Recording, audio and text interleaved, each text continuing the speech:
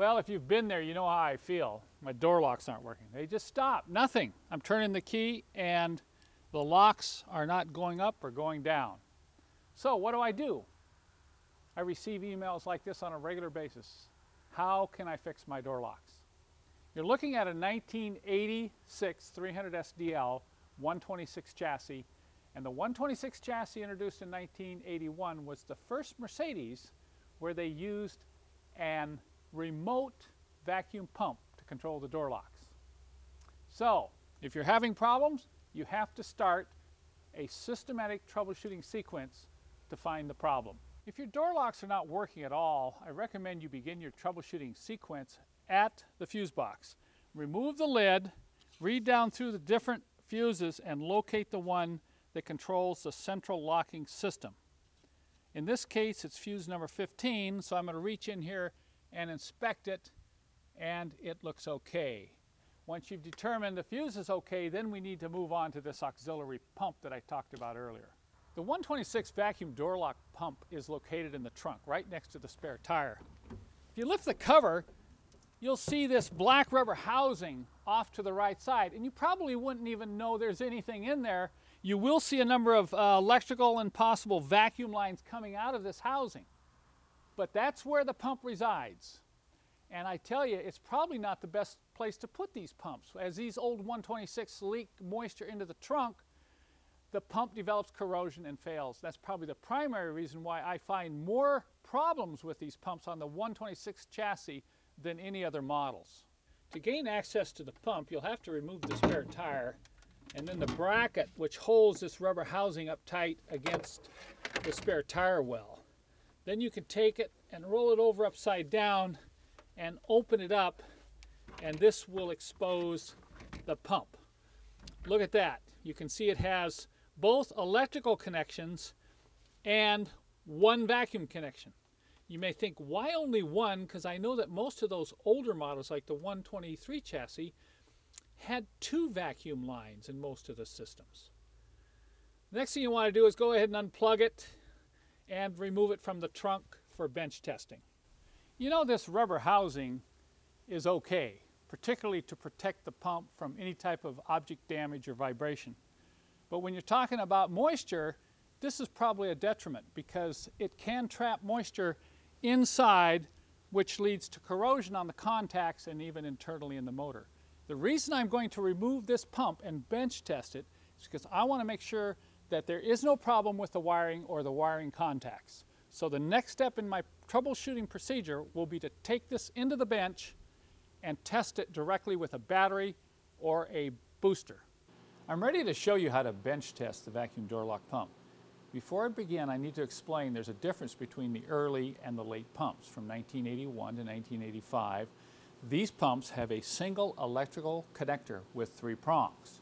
From 86 on, the pumps had 2 electrical connectors, and they're a little bit more difficult to test. In this section of the video, I'm going to show you how the early pump is tested. To do this, you will need a 12-volt power source. Here I have a 12-volt booster connected with some wires that will allow me to power up the pump. If you don't have a booster, a 12-volt battery with some wires will do just fine. Here's a close-up of the contact points in the early pump. Note there are 3 pins in a triangular arrangement. To test these, I'm going to use an old plug that I've removed from a parts car. If you don't have one of these plugs, you can take the alligator clips and go in and make contact with these pins, but you're going to have to be very careful not to contact the 2 alligator clips together. You're going to get some sparking going on. One of the pins is ground. The other 2 pins are for 12-volt in. Power to one pin with this one grounded will make the pump run one direction or blow air, and connected at the other pin, the pump will reverse and suck air. This is really important to remember as you're testing this system. I've connected the ground wire from my booster to the brown wire of this wiring harness. And once again, in Mercedes, ground wires are generally black or brown.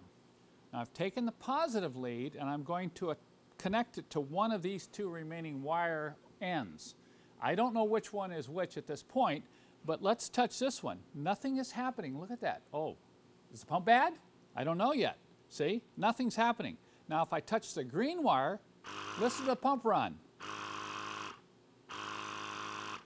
So if you didn't understand how this pump reverses direction, you may assume that, wow, the pump's bad, I'm going to go ahead and buy a pump because it's only running one direction. Once again, it's not running in this direction, but it's running in this direction.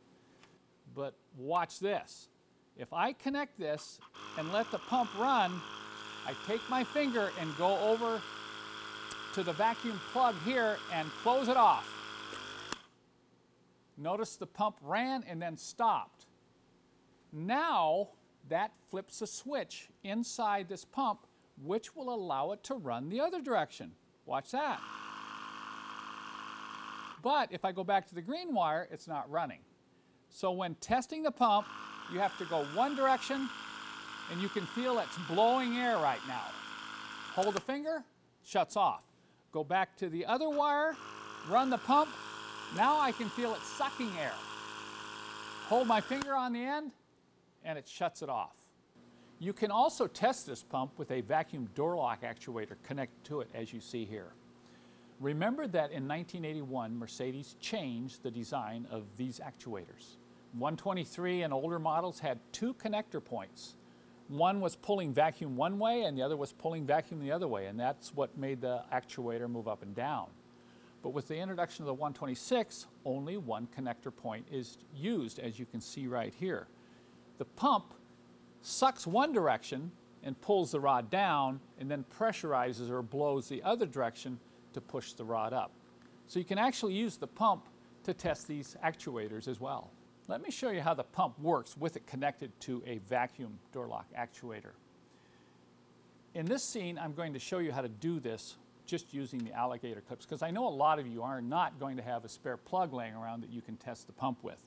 You may have a little difficulty in determining which one of these pins is the ground, but go ahead and connect one and try it. If that doesn't work, then move it to the next pin. It's going to be one of the three pins that's grounding the unit, and it may take some experimentation on your part. Once you've determined the ground, then you can use the positive lead to alternate between the two remaining contacts to run that actuator up and down. Watch here as I make contact. It pulled the actuator down and shut the motor off. Then I'll touch the other contact point. It runs the actuator up and shuts the pump down. So this has shown me that this pump is in good operating condition and the actuator is also good. If this actuator has a leak in it, it may move, it may actually go all the way up, but the pump may not shut off. That's a good indication you're going to have to replace this unit right here. That concludes the segment on early pump testing. In the next segment of this video, I'm going to go over testing the later model pumps.